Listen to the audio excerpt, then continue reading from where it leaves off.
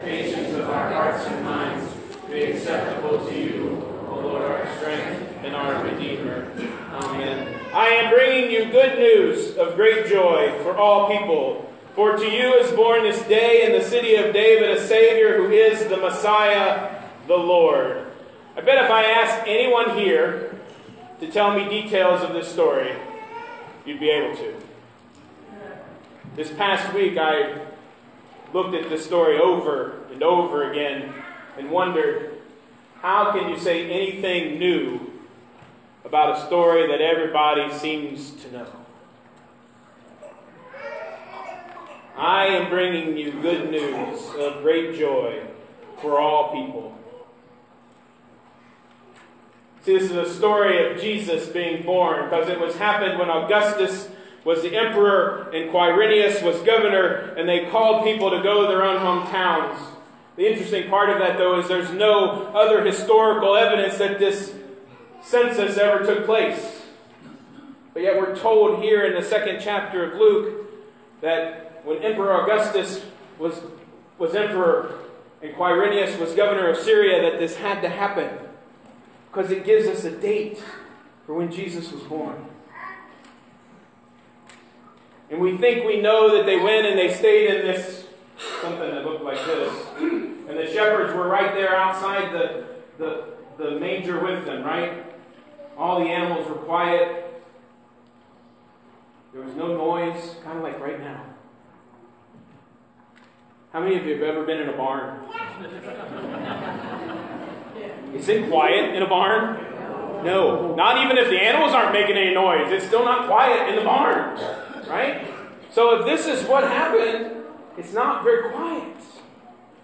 And we expect the shepherds to be right outside, and this shining star comes down and it shines on them, and then they run inside the barn and look at Jesus, right? Well, did you hear when I read this thing? It said, after the angels left them and went back up into heaven, the shepherds looked at each other and said, "Let us go now to Bethlehem." They were out on the hillside, or they were farther away. They weren't anywhere close to the city because they had their flocks with them. They weren't close at all. I am bringing you good news of great joy for all people. This word, good news. Good news. What is the good news tonight? What is the good news tonight? Oh. Bad news if Pastor Jerry breaks the manger, see? This is the good news tonight. That God loved each and every one of you so much, irregardless of whether or not you deserve it. Irregardless of whether or not you deserve it, irregardless of whether or not your past shows that you should get it, irregardless of the actions that you've done earlier this day show that you should even get it. God loved you so much that He sent His only Son to be made flesh and to be born of a virgin and to live as one of us so that He could understand the daily struggles that we go through, so that He could understand how hard it is to actually follow the way that He asks us to. I am bringing you good news of great joy for all the people. This word good news is where we get our word evangelism from. This word good news is where we get one of the names for what we're going to take here in just a little bit from. Eucharisto comes from that. The actual word for good news in the Greek is euangelion. And it's eu means good and angelos. What is angelos? What does it sound like? Angel.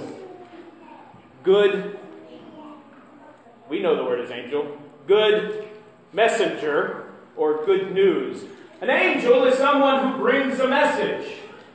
And this term, good news was something that was used in the time period when Jesus was born, not by religious people, but by the Romans and by government officials, because this good news was always announced when the son of an emperor was born, or when the son of a king was born. We bring you good news that your next ruler has come. And it's not by happenstance that the author of Luke uses this word. When these angels appeared to these lowly shepherds, the people that you wouldn't want to be your witness at a trial in a field, and he says to them, I'm giving you good news.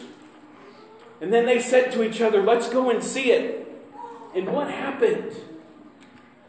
These lowly shepherds, these people that would never be used as a witness in a court, come into this gathering of Mary and Joseph with their new baby boy and whoever else is there. And they tell them what had happened. And when they had made known what they'd been told about this child, all who heard it were amazed at what the shepherds told them. All who heard it were amazed. At least two of those people had known about what was supposed to happen this night for at least 9 months. Why is it that Mary and Joseph are amazed? You see, that right there is also, to me, good news. Because as one who struggles to do what God calls us to do, as one who struggles to be the person who God has called him to be, with one who struggles with understanding how God could come into a place like this and call ordinary people like us and love us enough to give his son, that he would come here and live as one of us and die for each and every one of us. To hear that Mary and Joseph didn't understand it and that they were awed at what they had heard gives me hope. And I hope it gives you hope. Because you see, even when we understand or we think we know what God is calling us to, sometimes those things change. And God breaks in a new and unordinary way and shows us his love that will never be cast aside. A love that can never be thrown away. A love that you can never do anything to not still have. Because this night, God became flesh and decided to dwell with us and give us good news so that we could be messengers and take that message to all of the world. So on this night, this most holy of nights, remember that God went to the shepherds and gave them an angel to give them the best news that anyone could ever heard. And when they delivered that message to Mary and Joseph were awed and in wonder about what was happening. But Mary and Joseph still went out into the world and heralded the birth of their son, just as God calls you to. The best gift you can ever get is this baby born in a manger.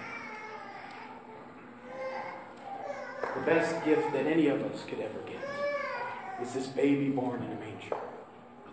And God calls you to go into the world and share that with everyone, that on this night, Jesus Christ is born, because you are sent to bring good news and great joy for all the people. For to us this day is born in the city of David a Savior, who is Christ the Lord.